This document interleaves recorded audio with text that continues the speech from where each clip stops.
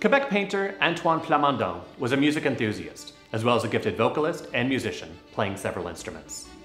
This composition, La Flûtiste, presents Simon Allery, an apprentice of Plamondon, playing the Baroque transverse flute, the wooden instrument depicted with intricate detail.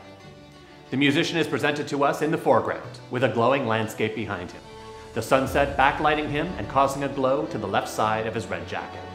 In the lower right corner, a passenger pigeon is perched, receiving the musical notes from the flute player. Painted in 1868, the passenger pigeon species would disappear in the decades to follow, no longer existing by the early 20th century. Plamondon combines portraiture, landscape, and the genre scene within La Flûtiste. The musician standing before the shoreline of Pointe Trembles along the St. Lawrence River near Quebec City, where the artist himself had been living as of 1851. Two boats make their way down the river across the composition as the flutist performs.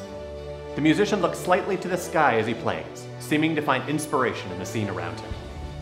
Author Mario Bellon identified 5 paintings by Plamondon which present the subject of this teenager playing the flute, all painted between 1866 and 1868.